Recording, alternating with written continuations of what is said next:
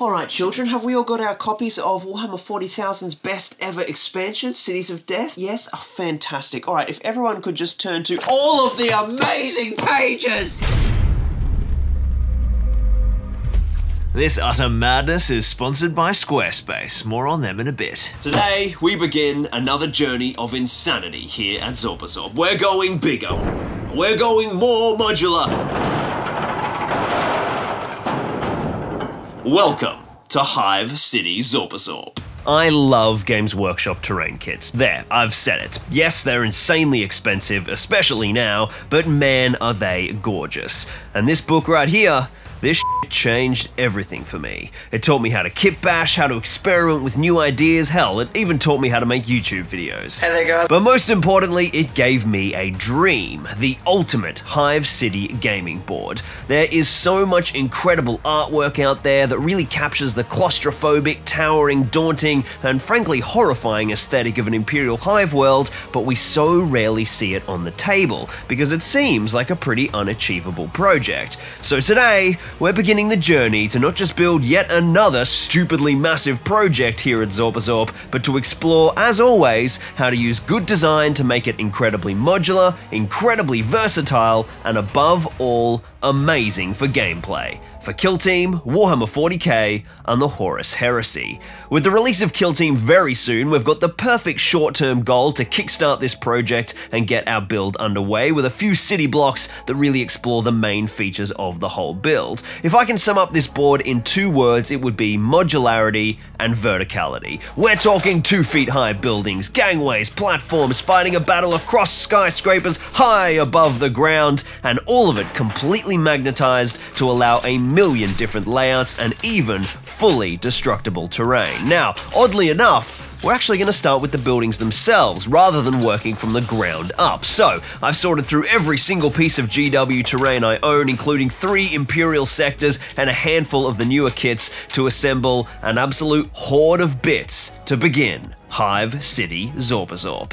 Up first, we're going to use the newest iteration of the Sector Imperialis that was released alongside the last edition of Kill Team and features a very tall, gothically arched aesthetic, with each level 5 inches high. To work with, I've got the bundle from the starter set, and I grabbed 1 extra Administratum kit. To begin, I needed to decide on the footprint for the floor plan. I'm going to keep this consistent through the levels in this structure, and decided to make it symmetrical for added modularity, allowing me to spin pieces to change the facings of doorways and balconies later on. Inspired by a half-constructed building I already had, I decided on 2 overlapping squares, creating some nice lines of fire and cutaway corners which saved those precious, precious floor tiles.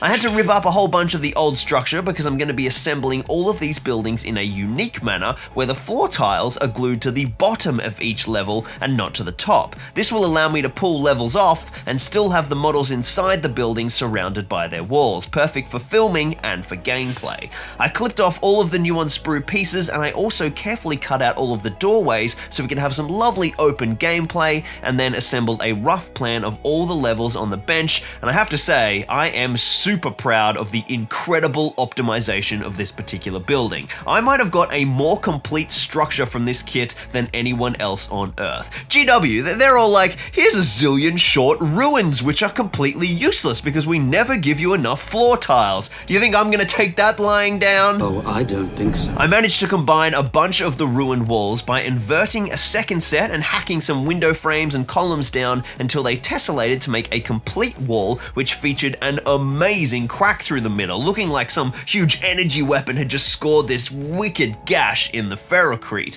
Now they have a solid top and bottom so they can take the space of a full wall section, allowing me to keep building on the levels above. Checkmate, GW.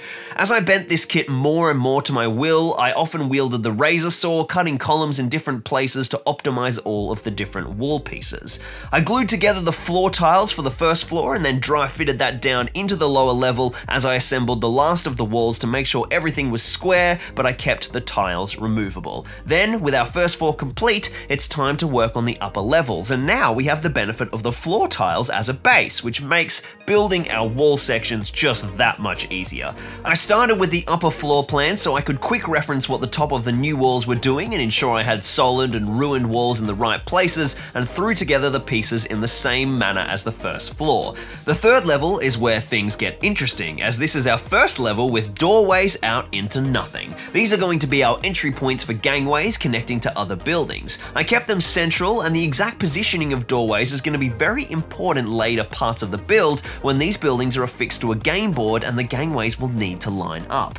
Building up the final levels, I got the most mileage out of the floor tiles I could by combining lots of little pieces into large rims around holes wherever possible, and carefully thinned out the cross section with more and more ruined pieces, finding a finishing point up at the very top, and the final level is a much smaller cross-sectional area and has no full-length columns. These had all been required below, and now it looks like this building was originally much taller, but just got kaboomed.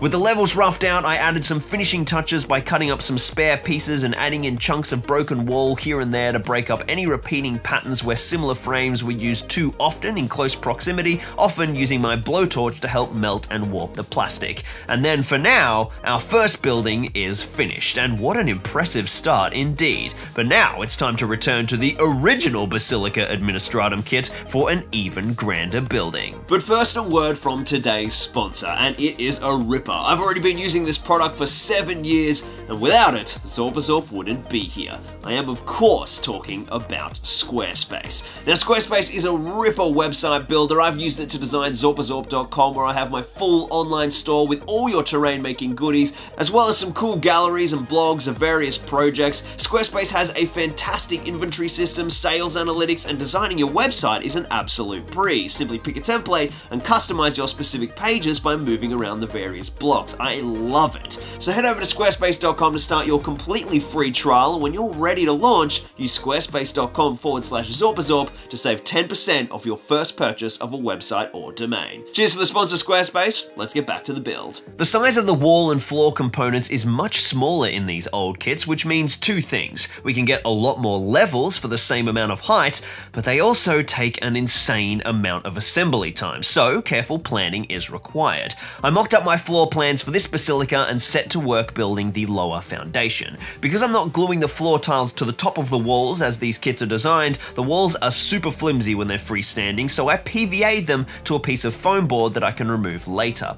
I decided to take advantage of my surplus floor tiles and the many levels and create a tiered structure that decreases in cross-section as it rises. This should create some great vertical gameplay options. The lowest level had a bunch of doorways, and then the next level up was identical and pure windows just to get us some height, and then things really get interesting. The shape now reduced, creating the first terraces, and also features the first doors into nothing, which can become gangway access or balconies. I decided to quickly plan all of the cross sections moving upwards to get a good idea of where the levels were heading, and then set about bringing in some wall pieces. Moving up to level 4, I kept the cross-sectional area the same and had another gangway access here. This point is now the same height as 2 levels of the first kit, so that should match up nicely. I decided from this point on that level 3 and level 4 of these old buildings would be really high traffic areas for our gangways, and I would always build doorways at these levels on all buildings. The next level up reduced in size for the second time, creating a nice wraparound terrace as the floor went from a 9-tile square to 4 squares, and throughout these levels I conserved many of the intact floor tiles by combining broken pieces to make holes in the center of the structure, always lining them up next to a small hole in the wall, as if some shell had penetrated the exterior wall and then fully detonated inside. There were lots of doorways in this piece which need to be cut open to ensure a flow of gameplay between the buildings and the gangways and all the terraces and balconies. A few more broken pieces at the very top, and once again we have a fabulously ruined structure with a whole host of vertical gameplay options, as well as quite staggering height coming in at 8 stories high. I cannot wait to get an unlimited range kill team sniper right up there in the top. The height really started to play on my mind though as I pondered the next build, and I decided I wanted to try and make an elevator that units or operatives in a kill team could use to quickly traverse the large vertical distances. I'd used most of the Basilica pieces, so I switched to Sanctum Imperialis and used the lovely Aquila door frame and every solid piece I could find to make 4 hollow boxes, which would make the start of the elevator shaft running up the center of the building. I created a simple box shape with 2 cutaway corners for the floor plan and began working my way up the structure, once again with a doorway on the lower level, a repeated level above with pure windows, and then a reduction in cross-section on the third level with some doorways for gangways. Uniquely, this structure, because of the internal walls of the elevator, I had to glue certain floor tiles to the roof rather than the floor, but I always kept the large central floor space accessible as in the earlier builds. I had a lot less Sanctum wall pieces than Basilica, so I got a bit clever and started including ruin versions in as well and pairing them with damaged floor tiles, and that gave the whole structure a lot of character. The first reduction in floor space created a lovely central chamber with balconies on either side, keeping the elevator rising so the units could get all the way to the top. The final two levels I actually built as one solid piece, bringing in some extra Basilica parts, and this was like a stately viewing chamber for the wealthy merchants above the paper-pushing menials in the floors below. I was working with a few pieces from an old build that I could not for the life of me separate, so their fixed structure ended up inspiring a really cool final few levels with some extra doorways and balconies, creating a really interesting layout completely by accident. Even the elevator shaft started taking some damage as we rose up the building due to a lack of solid walls more than anything else, and I had this dream of actually somehow making this into a motorized mechanism and watching models rise up to the top. So if you want to see that madness, comment down below and I might think about it. I'm really pleased with this third building, as I've managed to find a way to get a nice tall structure that isn't just a huge box, and it's still visually interesting as well as being different to the other buildings, and it's going to be excellent for gameplay. With the three main huge buildings done, that's all the big structures for this build so far, so I threw them onto the bench and started looking at layouts. Eventually, these will be affixed to the floor tiles and have a million different configurations, but for today, I decided on one layout to fully explore and test the gangway system. Once settled, I then spaced everything the appropriate distance to fit a city street between the buildings, and then got to work on the gangways themselves. These are simple runs of floor tiles with the balcony balustrades on either side, and I quickly realized that these look 1,000 times better if ruined pieces and big blasts have been taken out of the plasteel walkways. Make sure you get some strong bonds for these pieces, and because of the different dimensions of the new and old kits, I had to make some of the walkways half a tile longer or shorter to get my three buildings to join up nicely. I made use of some of the leftover damaged window pieces and combined them together into a pillar to help create a dog leg for the gangways, and then used a bunch of various buttresses and detail pieces to create supports that mount under the doorways to support the weight of the walkways, and then, hey, presto, we've got ourselves an elevated link between all our buildings, which, as I'm sure you'll imagine, is going to be vital if any of my models want to play the floor is lava. Now, one last step for today to really try and get a sense of how this project is coming together is to give everything a quick prime, and I started off by applying a dark grey all over it, and my god, it was amazing how much better everything looked once all those old paint jobs from Teenage Lockie were dead and buried. I then grabbed a light grey and gave every single piece a spritz from above at about a 45-degree angle to give everything a quick zenithal highlight, and it is amazing how easy this is, and all of a sudden all of the detail is reading and the contrast profile is starting to be established. Up next, I'll assemble the buildings and give it a final zenithal with white, and then it'll be time to bust out the airbrush and start applying some filters to put a bit of color into the landscape, but that will all have to wait until next week. Now, it's time to bust out some of my new toys, thank you Davey, and check out how this baby looks in the middle of a conflict. I'm really happy with this first step on this journey. I feel like I've established an approach that is going to yield some amazing results across an entire cityscape, although I might need to head to eBay and start hunting down some more terrain kits. I'm basically out of pieces already. And our next installment, we'll be looking at magnetization of key joints as well as the layout of the city itself, beginning to design a modular tile system that is so much better than the Citadel realm of battle boards you saw in the intro, and that's going to allow us to build our buildings gorgeously into the floor, have a high level of scenic detail, and still be super modular. We've got painting, weathering, battle damage, and so many builds left on this journey. There are some fun times ahead. A huge shout out to my Patreons for all of your support. You guys are absolutely amazing. If you want to join these amazing folks and help with the crazy builds or hang out in the Discord or all the other bonuses, the link's down in the description, and I will see you guys in the next one. Lockie out.